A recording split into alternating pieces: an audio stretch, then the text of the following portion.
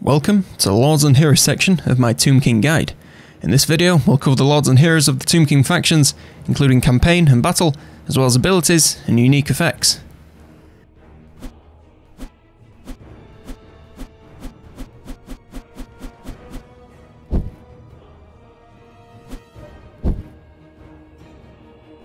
Disclaimer, this guide is based on my personal experience and opinions and is by no means the definitive way to play the game Immortal Empires.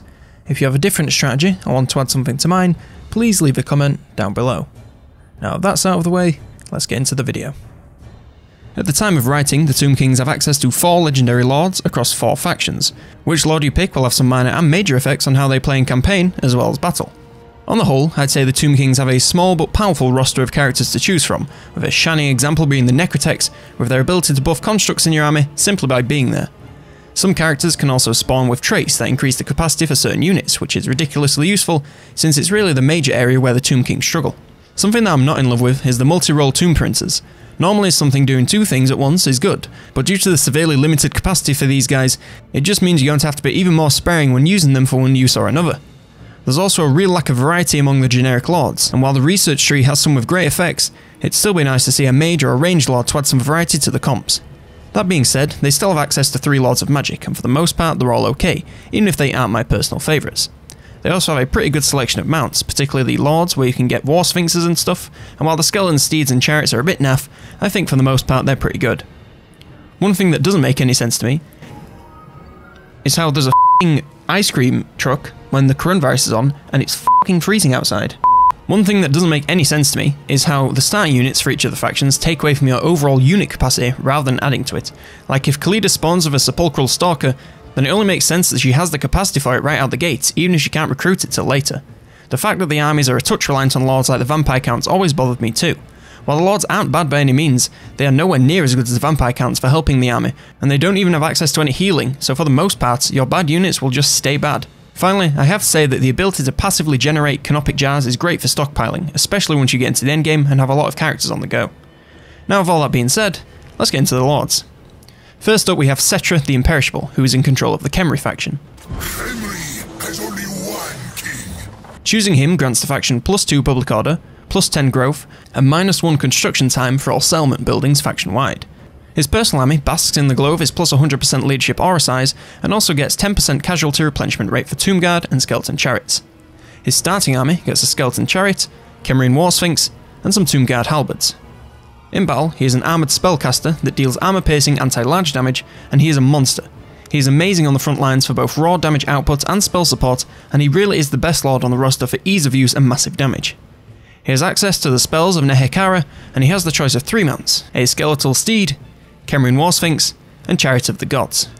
He also has the abilities The Curse, The Restless Dead, Unyielding Will, and Wrath of Petra. Leveling him, you want to go Blue Tree and start generating some canopic jars. You can go to Lightning Strike if and when you feel the need, but for now I'd say getting into the Red Tree is for the best and focusing on constructs so that you're prepared for the endgame. The Unyielding Will line is another great choice, and of course he's got some great mounts to choose from, and it's really down to personal preference. Ceremonial Bandages, Embalmed in Elixir, and Return to Madness are all great choices, and finally, his spells are okay, but not game changers if you want to give them a miss. He has access to 3 missions. The Crown of Nehekara sets you against a Norscan force that is spread across the entire map. It's fairly weak, but it is very spread out, so you need to be careful not to get surrounded, and pace your army so that you can make it to the end with something left alive. For the most part, it's quite basic and weak units with a couple of monster and artillery units, but it should be no trouble for an early to mid-game army. The item you get grants some great bonuses in battle as well as campaign, and even comes with a passive ability. The Blessed Blade of Petra pits you against a mixed force of greenskins, dwarves, and empire units from a roaming faction, and they're separated into 2 smaller forces. This does mean you need to do some light micro to take them on one at a time, but it's not too bad, so you should be just fine. Overall, it's a fairly tough battle, with a solid mid-game army you should be able to take out without too much trouble. The item gained grants some powerful bonuses for Cetra himself, a public order bonus, and an ability. Finally, we have the Battle of the Black Pyramid, and this battle is weird since it's actually available for every Tomb King faction in some form or another, so I'll go over it once here and point out any differences later. It sends you versus 2 armies, with 2 armies supporting you, and once the battle gets going, Archon will also appear, so it can be quite tough to pace yourself to make sure you have enough energy and health to take him out. Since this is a battle intended for the end of the Vortex campaign, it only makes sense that it's best to take an endgame comp and that you're prepared for the difficult fights no matter what. Next up we have High Queen Khalida, who is in control of the court of Liberas faction. All vampires shall pay. Choosing her grants the faction plus 20 relations with other Tomb Kings and plus 20% ammo for all armies. Her army gains poison attacks on all units, minus 50% casualties from all attrition, and plus 3 untainted locally. Her starting army gets Skeleton Archers, Necropolis Knights, and Sepulchral Stalkers. In battle, she's an armoured anti-infantry unit with poison attacks. She's great for supporting your front lines against some particularly tough units, and while she can do okay in Lord Duels, it's really not her best use case, so be sure to give her some support. She has no spells, but she does have access to 2 mounts, Skeleton Chariot and the Necroserpent, and it's kinda obvious which is the best choice. She also has the abilities The Curse, Blessing of Asaph, My Will Be Done, Venom Wave, and Tomb Strike. When levelling her, we're going to start in a similar way to Cetra. Blue Tree to get some Canopic Jars on the go, and to pave the way for a future Lightning Strike. Red Tree focusing on constructs is always a good option, and then the Asaph Goddess of Magic and Vengeance is real spicy too. You should always get her Necroserpent mount because it's just better than the Chariot, but if it fits your playstyle then go right ahead. Finally, Embalmed in Elixir and Ceremonial Bandages are also good for making her just a little bit tougher in combat. She has access to 2 missions, one of which being the Black Pyramid, which I just explained, so I won't waste your time going over it again. Her other mission is the Venom Staff, and it's against a varied and wave-based vampire counts army. They will gradually come from different directions, so it's definitely best that you hold your ground and keep some units available to defend your flanks to ensure you don't get surrounded. Overall, it's a pretty straightforward mission, and you should be just fine with a balanced mid-game comp. The item gain turns her into even more of a force in battle, as well as giving her a magical missiles ability. What are you doing here? Oh, it must be another sponsor spot. What about that? Since we only have about 2 sponsors for the channel right now, we are going to talk about Audible again, but don't you worry, I've got some brand new spicy books to recommend. But first, let me tell you a little bit more about Audible, if you didn't know. So if you didn't know already, Audible has the world's largest collection of audio books, audio dramas, and audio shows in the entire universe, or known universe at least. They're narrated by some of the most fabulous voices in the world. Voices like Emma Thompson, voices like Claire Danes, voices like my personal favourite, Stephen Fry. You can listen anywhere you want. Once you have a subscription, you can download your book, listen to it offline. So you can listen to it on a plane, on a train, on an automobile, although you might not want to put your headphones in when you're driving a car at least. You can listen on your computer or you can listen on an app on your phone. It's all downloaded offline. They even have a handy little car mode, look at that. So you can just easy, one tap, it's going, tap it again, it stops, skip back. Select chapters, it's fantastic. Some of my personal favourites I've listened to so far, I mentioned Mythos in the last one. Currently, I'm listening to The Witcher, and I'm loving it. It's not all The Witcher books, it's The Witcher as it was in the Netflix series, so it's a little bit more condensed and got the more essential stories in if you want to get some more depth from the Netflix series, which is really entertaining. The narrator makes sure to differentiate between which character is speaking as, so you can really kind of get into the story and get really immersed. You may be wondering how does it actually work, and basically you just start a subscription. It's $7.99 a month by default. Not for you, but we'll get to that later. So it's $7.99 a month, and you get 1 credit, and you can spend that on any book in the entire audiobook library. When you have membership, you also get exclusive access to the audio shows and audio dramas, completely separate to your books, by the way. And also, once you cancel your subscription, you get to keep all the things that you've downloaded so far and not give them back. So you could subscribe for a month, and then if you don't listen to that full book, you can just cancel it for a month, finish listening to the book, restart your subscription, get another book, listen for 3 months, you know, just kind of pick it up when you want. You can also buy extra credits if you need to, and you get discounts on that if you are an Audible member. If you're not an Audible member, you kind of have to pay the full price for these books, which ends up being 3 or 4 times the price that you'd be paying for an Audible membership. So it's kind of a no-brainer. Also, if you get halfway through a book and decide, you know what, I'm not really enjoying this, you can exchange that book. Again, this is exclusive to members only.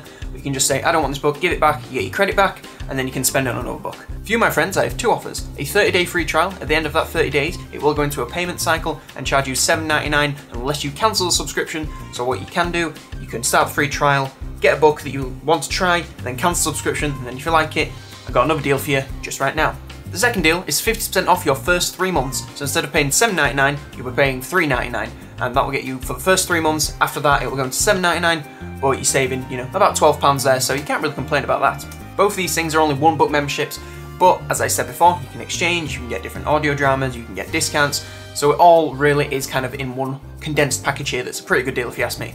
I do personally use Audible sometimes when I'm recording clips for videos. I'm just listening to The Witcher and just, you know, getting into it. It helps my time pass much faster. It's great for if you're in a boring workplace or a long commute, on a plane, on a train, going to sleep. You can find relaxing books that can help you drift off to sleep. Anything really. They've got the biggest library in the world, so you got to find something, right? That's it. All the links are in the description. One of them is for the free trial and one of them is for the 50% off your first 3 months. Click those down below depending on what you want. It supports the channel, and you can get some pretty cool stuff for yourself. What is not to love? Okay, now back to your regularly scheduled guide.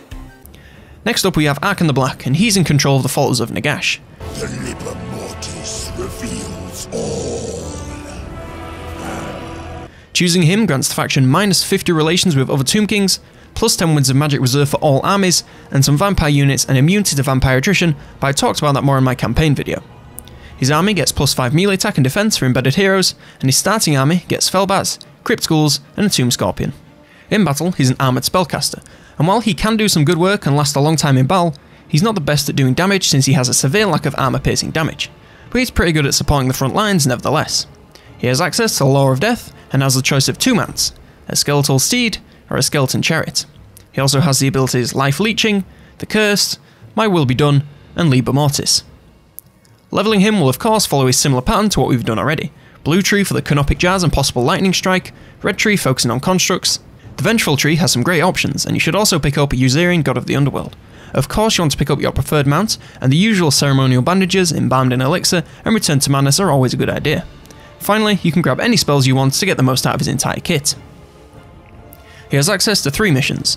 The first is the Tomb Blade of Arkan, and it puts you against a pretty strong and varied Lizardman army. They come in waves, so it's best to keep some units in reserve to cover your flank and make sure you last the whole battle. I'd say an early to mid-game army should be plenty as long as you can manage the micro. The item gained is great for buffing Arkan, as well as giving his campaign some improvements and granting an augment ability. The Staff of Nagash is next, and it's a tough battle versus a mixed Skaven force that is weak to begin with before becoming much stronger and elite later on. You need to control your units well to keep the fight going on many fronts, but overall you should do just fine with a solid mid-game army. The item gained is decent, but isn't really anything worth prioritising if you have other things to be doing. His final battle is the Battle of the Black Pyramid, and while it is basically the same as the other ones, you're on the opposite side, so you have to fight the united Tomb King factions with 2 smaller armies backing you up. Since it's an endgame mission, it's best to bring an endgame army comp, and of course it's going to put you through your paces, but as long as you hold the hill and pace yourself well, you should be just fine. Our final legendary lord is Grand Hierophant Katep, and he is in control of the Exiles of Nehek. I will return to Henry. Choosing him grants the faction 2 Canopic Jars per turn, minus 40 relations with the Dark Elves, plus 5% campaign move range for all armies, and plus 10% casualty replenishment. He also gains plus 2 capacity and plus 3 recruit rank for Leech Priest. His starting army gets Nehekara Warriors, Carrions, and a Hero Titan. In battle, he's a spellcaster, and not really the best for melee combat, especially once you get to the late game and there's a lot more high damage units on the field. He has access to the Lore of Nehekara and the choice of 3 mounts, the Skeletal Steed, Skeleton Chariot, and Casket of Souls, making him one of the very few units in the game that can be both a Lord and Artillery. He also has the abilities The Curse, The Restless Dead, My Will Be Done, Arcane Conduit, and Sandstorm. When leveling him, we're going to follow the same start off with as we have every other time. Blue tree to get some Canopic Jars on the go and to make Lightning Strike available if needed, then the red tree focusing on constructs. The Geheb God of the Earth skill is pretty great, and the Reanimator line is a great choice for all sorts of fantastic bonuses. You want to of course get his Casket of Souls mount as soon as possible since it is so unique and powerful in battle. Arcane Knowledge, Mortuary Cult Scholar, and Witness to the Golden Age are also pretty great, as well as Soul Binding. Finally, you should pick up any spells you fancy. Katep also has access to 2 missions. The Lich Staff puts you against a mixed Beastmen force that starts out weak before getting some stronger mixed monsters later on. It's best to pace yourself and not overextend so that you don't get separated and surrounded. I'd say you can do this pretty easily with an early to mid game army as long as you manage it well and keep an eye on your flanks. The item gained is okay, but it's not particularly worth prioritising if you're busy. The other battle is the Battle of the Black Pyramid, and it's basically the same as it is for Cetra and Khalida. Our first and last generic lord is the humble Tomb King. He's armoured and shielded, and is an anti-infantry melee expert, and is amazing at taking on the enemy front lines along with his units. He has no spells, but does have access to 3 mounts, the Skeletal Steed, the Skeleton Chariot, and a Kemrian War Sphinx. He also has the abilities The Curse, My Will Be Done, Reanimate, and Tomb Strike. Leveling him, you want to of course go blue tree for Canopic Jars and Lightning Strike, red tree focusing on constructs, and of course his amazing War Sphinx mount. I personally chose Uzerian, the God of the Underworld, but any in that line are good depending on your comps.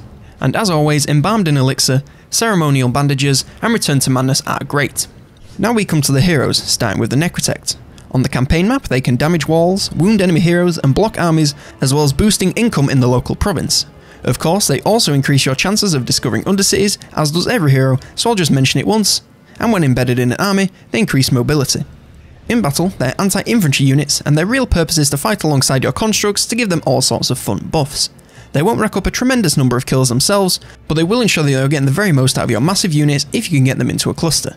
They have no spells, but do have the Skeleton Chariot mount.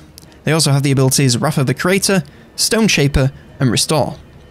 When leveling them, I find it's best to build them specifically for armies, since they really do make a huge difference. I grab Mobility and the ever useful Canopic Jar Hoarder. The aforementioned abilities are all amazing, and the inscription of Repair Line is borderline arousing. You should of course grab the mount so you can get him around the battlefield where he's needed at a much faster pace. And as always, Ceremonial Bandages is fab, as well as Trap Soul, and it goes without saying, but Immortality is a must as soon as you can. Next up we have the Tomb Prince, and they're a bit of a multi-class. In campaign, they can assault garrisons, assassinate enemy heroes, and assault units. They spread public order in the local region, and when embedded in an army, they provide training. In battle, they're armoured and shielded and deal armour-piercing anti-large damage and are melee experts. This makes them great at supporting your tough units, or even taking on some large units one-on-one provided they aren't too high tier. They have no spells but do have two mounting options, the Skeletal Steed and the Skeleton Chariot. They also have the abilities Guardian, Curse of Jaff, and Tomb Strike. When leveling them, you want to do one of two things, go for Campaign Assassins or Battlefield Bruisers. For the campaign, you want to focus solely on the blue tree, especially the Specialist and Assassinate skills to make sure you can take out any pesky enemy heroes. Of course, you always want to get Immortality, but you don't need me to tell you that. For battle, you want to go more into the yellow tree and focus on improving his combat abilities with things like Cultist Prince and a mount. Of course, you want to dip into the blue tree a little bit to get training and Canopic Jars, and as always, Inbound in Elixir and Ceremonial Bandages are always a great choice.